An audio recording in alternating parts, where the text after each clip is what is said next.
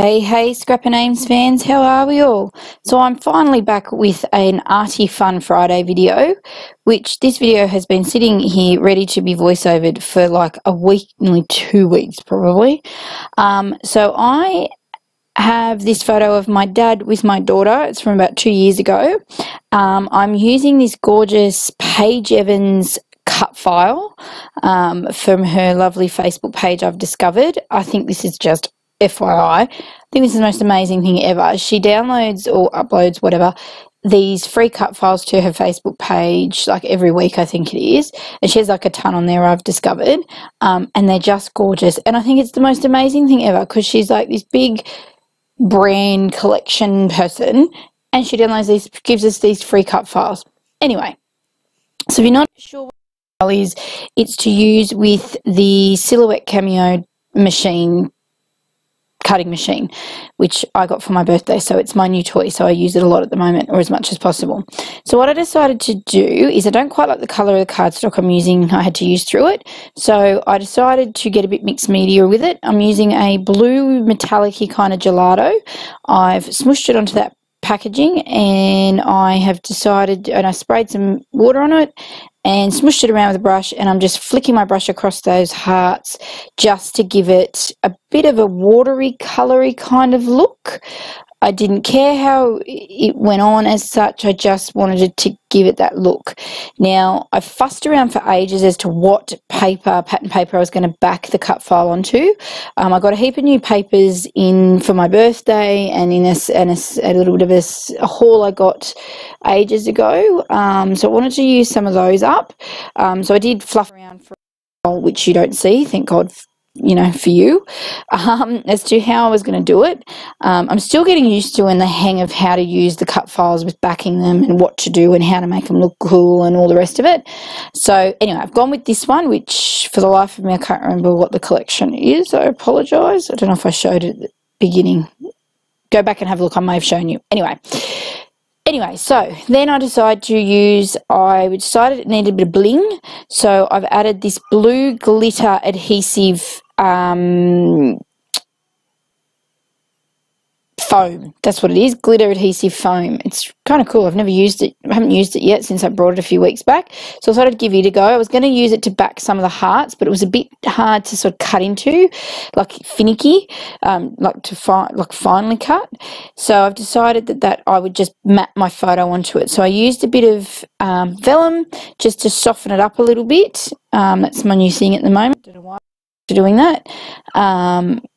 So I do that behind this photo first, and then I'm going to put it on to the glitter.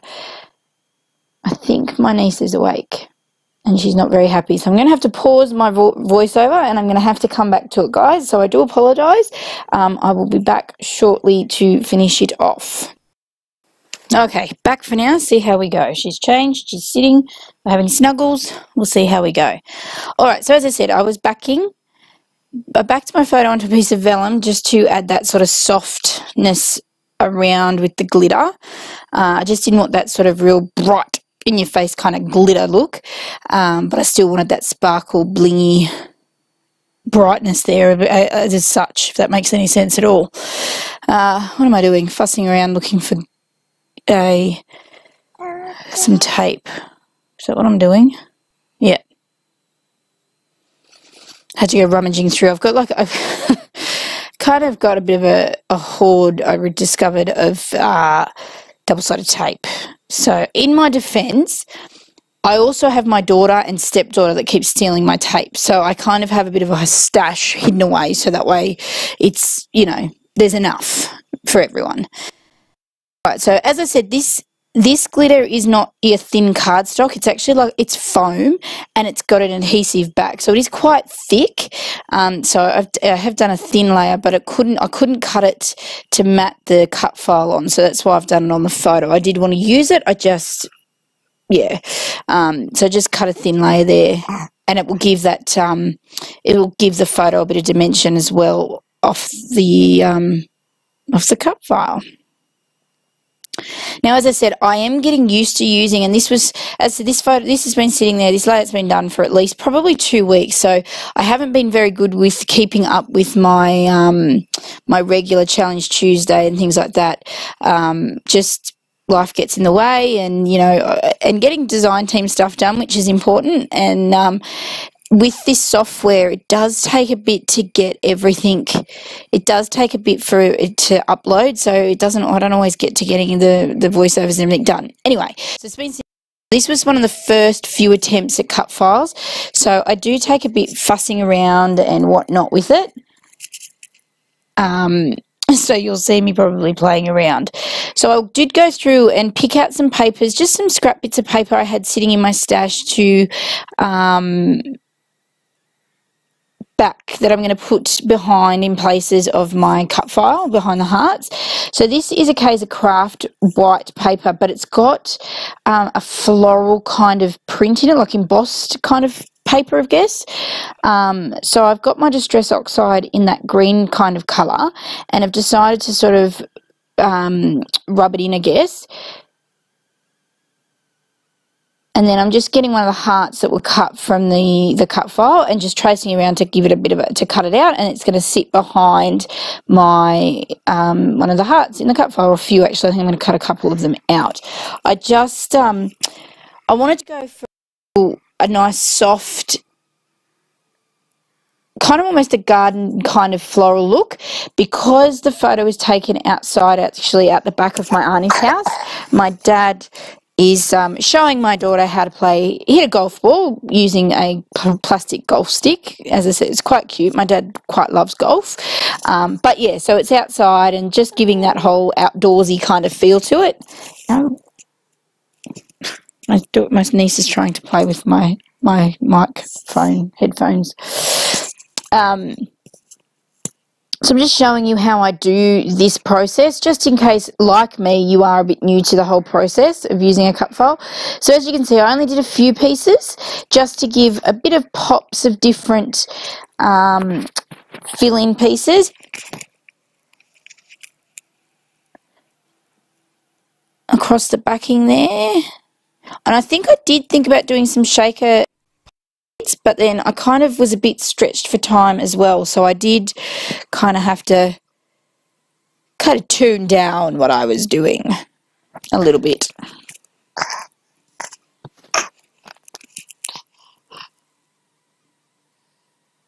You going to say hi? She's not sure what's going on. I'm talking, but she's like, "You're not talking to anyone, Annie Amy. What are you doing?" Yes. So I had to stop. As you can see, I've changed lighting. So I've obviously gone to like the next day or something and come back to it. So I'm just playing around now with what embellishments I'm going to use. I've put a Wild at Heart there, cut apart sheet. I'm using my one of my Kidaholic kits. So this would have been last month. It's using the Simple Stories IM collection there, sticker sheets. And I'm kind of just gonna, I wasn't sure how to embellish because it is a big cut file, so I do little patches of embellishing. Oh yeah, see, she's going along with it as well. Yeah, she's telling you a little bit about my thing.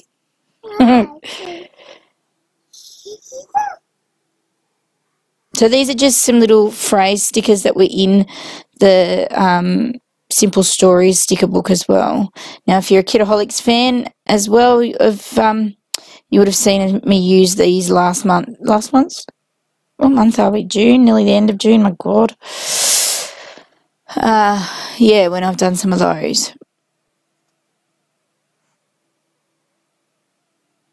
So I do have all plans going back into July. I'm hoping, I say this all the time, of getting back into a schedule. I do have a schedule every month planned of what I'm going to do and when, and I just never get to it. So I'm hoping to get to, you know, keep up with my my channel plans of my Challenge Tuesday and they may not always go up on Tuesdays.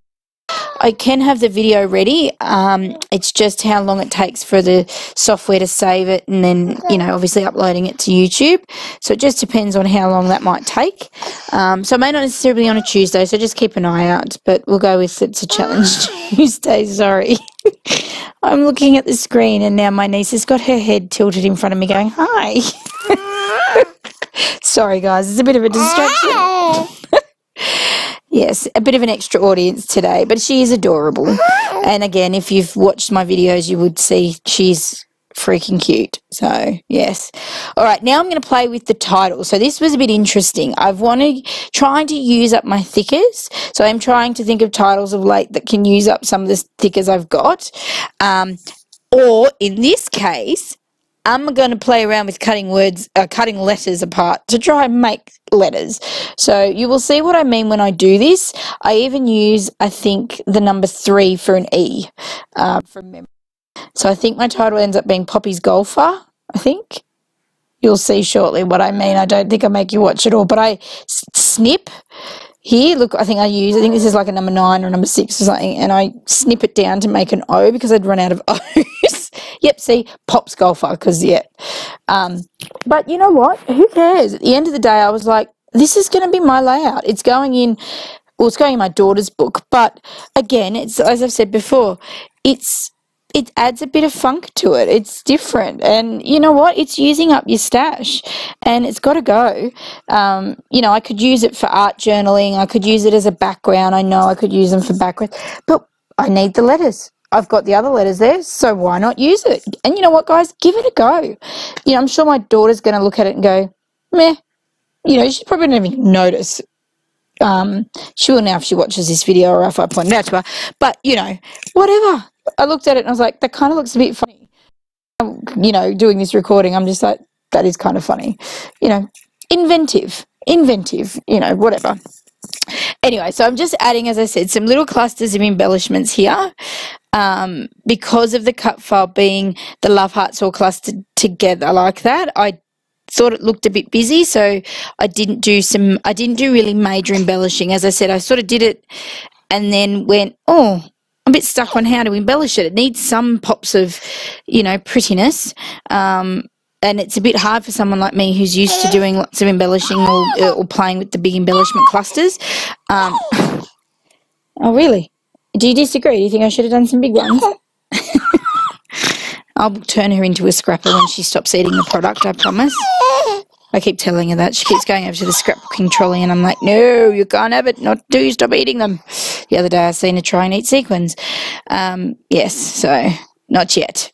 She's only 12 months old, so it is a bit early to introducing scrapbooking to her. Anyway, sorry guys. Distracted. So, yes, as I said, so I just added little pops of embellishments. I wanted to use this tassel up. I kind of liking the tassels after having them in my Kidaholic kits. I wasn't sure what to do with them at first, but now I've got them. I'm just like, oh, okay, can use these. These kind of work. So I added this just to add another pop of bright colour. It adds a bit of different texture to the page as well. And to stick it on, I used this blue coloured thread or twine, and I just looped it through and looped it around to the top and sort of stapled it and glued it through across the back. Now you can see the staples, which look a bit eyebally at the moment, so I think I do cover them up from memory. I don't have the layout in front of me because I have a big monster now on my lap jumping on me. And I am just going to use some of I think I'm using my past kit from Kidaholic Kits. I think I'm using my May kit. So there's some resin flowers and things like that in there as well. I am using now, I decided to use, I've got a gazillion of those hearts from the background, from the cut file, and I'm using my Colour Blast shimmer pen here, and I'm going to colour, I think that's 5 of them in with this gold shimmer pen. I actually haven't used the shimmer pen, since getting it in the Colour Blast kit, because I get it as part of a kit club as well, and it has a really unique little shimmer to it, which was really nice. I don't know if I can catch it on camera as well, but again, it just added some little fill-in spots on the cut file as well. So I do give you a bit of a close-up. You can kind of sort of see it shimmering a little bit. I do think I add a bit of foam tape to these across. I might, I'm not sure. I think I did with some of them just to give a bit more dimension to match up with the resin hearts, I thought. Not hearts, flowers, sorry. That could be wrong. I'm obviously wrong because that's normal glue. I'm not sure. I'm sure I added something else here to give it, but don't you hate that? You know you've done something. Well, you know what? We'll wait and see. So as you can see, scattered them around a little bit just again to add another balance of bling. So I've got the blue glitter and now I've got this just to balance off that, you know, a bit of sparkle and shine. It's a bit of an odd layout for me because of, as I said, there's little bits of pops of things here and there.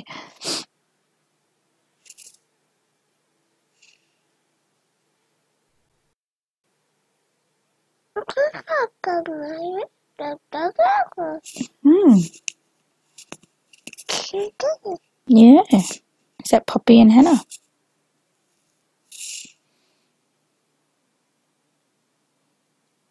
So, as I said, I do apologise for the extra add-on bonus of having the 12-month-old in the background. She is a bit funny and she is a bit cute. So using these puffy hearts, I really love these. And there's heaps of them. Again, it's a last month Kitaholic kit. And they are from, on the tip of my tongue, Pink Fresh Studio, I think.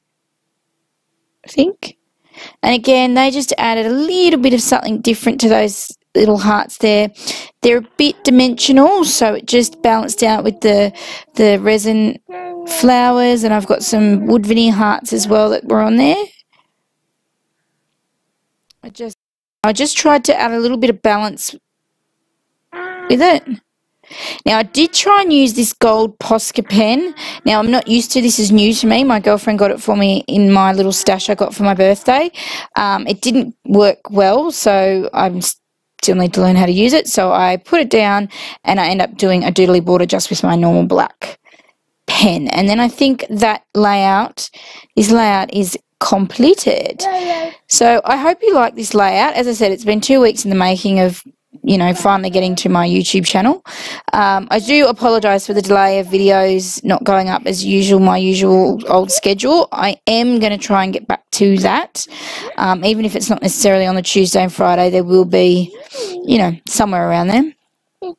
But definitely keep an eye out for my, you know, my design team ones as well over on the Kitaholic Kits page, as well as the Scrapping Fun Kits page.